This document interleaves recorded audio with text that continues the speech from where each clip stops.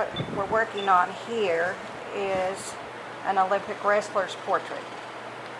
We've already done this for the National Wrestling Hall of Fame in Stillwater, but when the family came to the award ceremony, they liked it so well they asked us for another one.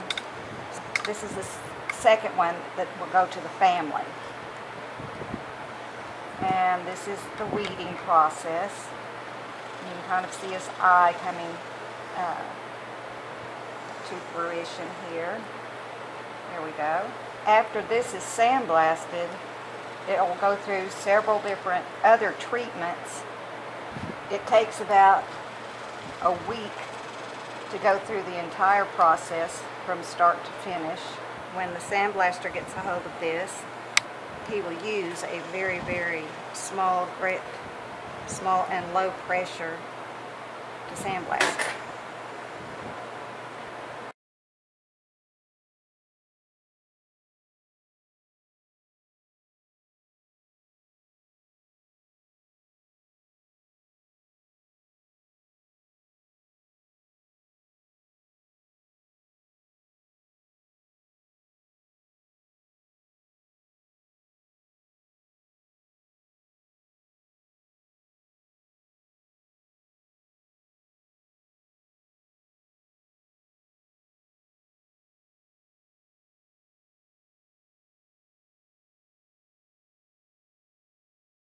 He will do a very